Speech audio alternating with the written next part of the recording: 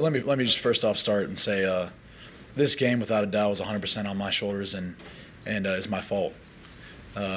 You can't play the way I played today and win a football game. You can't have 2 turnovers when you had them. That's how the day's going, brother. You can't have turnovers, especially one in the red zone like that.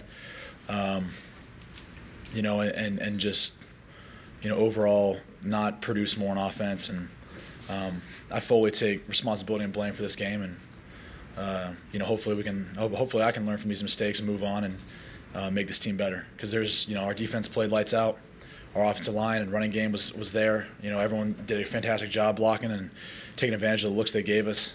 Special teams even gave us great field position. So, you know, without a doubt, this is on me 100%.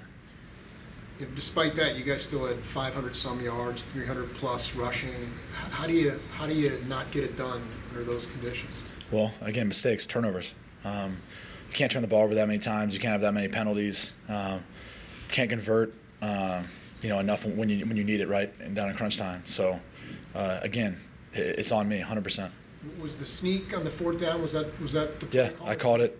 We had a run play called. It wasn't a good look for the run play. The best option I felt like was for me to try to sneak it, given the look they'd give us in that front, because there was going to be a free guy coming off the edge of the side we were running. So I tried to put the ball in my hands, try to make a play. I thought we got it. I thought it was a crappy spot, to be honest with you. But you know, it's neither here nor there. On the pick 6, Dexter cut one way and you threw it the other.